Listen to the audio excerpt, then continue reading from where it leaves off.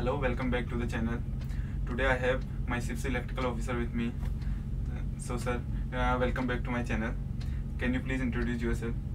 Yeah, I am myself Madhavan Pillai Srijit, Electrotechnical Officer of Shipping Corporation of India. So sir, from how many years you are working on board ship and what type of ships you have done? Yeah, about 5 years I am in Shipping Corporation of India, and different type of every time I got different type of ships like passenger, VLCC, and research vessel, electrical propulsion, DP vessels, everything I have already done. Sir, as you know, everyone on board ship had their own responsibility. So can you tell me what is your responsibility as an electrical officer? Yeah, my duty is to ensure the safety of the ship by maintaining all electrical and electronic systems in the ship. So sir, what are your normal working hours and what type of work you are actually doing in your working hours? Actually, I am working from morning 7 to evening 5. Actually, my work is 24 hours standby duty. Actually, there is only one electrical officer in the ship, so I have to maintain all the electrical equipment. So working hours, we can't say anything, because work anytime work can come. This is a ship.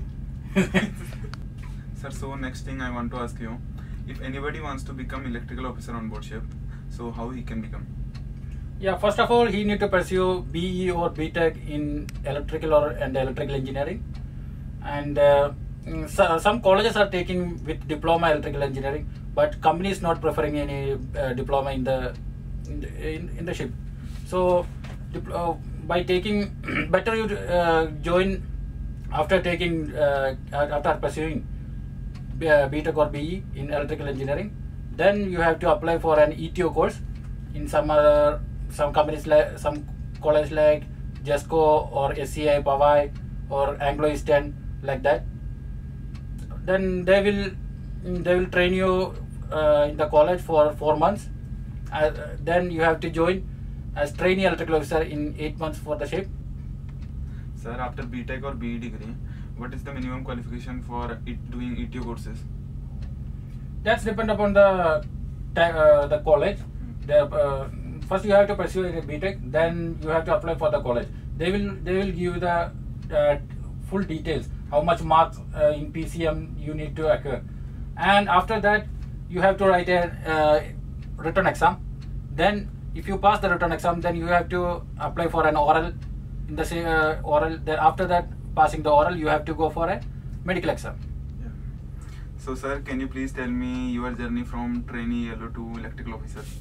Yes. After completing my ETO course from Great Eastern Shipping Company, I waited for 8 months for the ship, and in the middle I got a call from Shipping Corporation of India, and I joined there. And my first ship was a passenger ship, a 40-year-old ship in the Andaman sector. So about 1 year I worked there, and I didn't enjoy the shipping life because a lot of work was there. It's a 40-year-old ship, so a lot of work was there. I didn't get in proper sleep and proper food, like that. So I can't remember that days. It was totally horrible. Then I joined, after that ship I joined to a VLCC. It's a crude oil carrier.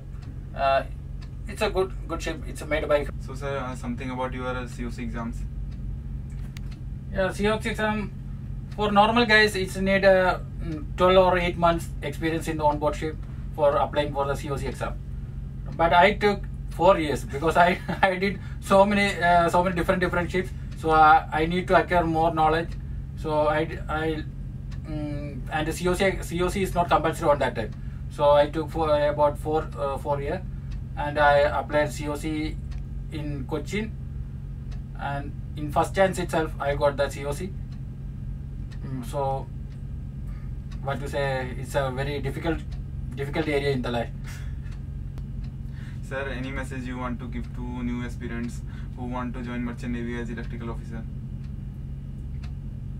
For a message, I have to say you have to work hard. You need a mind to work hard, because you are the only guy in the electrical section. And maybe if you are lucky, you will get a trainee or a senior. Sometimes you will not get a trainee or a senior. So you have to work hard, and you have to know all the basics. After all, you have to use your own full logic in that work. If some work came, you have to use the A to Z logic of your electrical knowledge. And so sir, thank you for giving me some time from your busy schedule. I hope you guys have liked my video. It is especially for those who wants to join Merchant Navy as electrical officer. I hope you get some knowledge from this video. If you like my video, please share the video and subscribe to my channel. Thank you.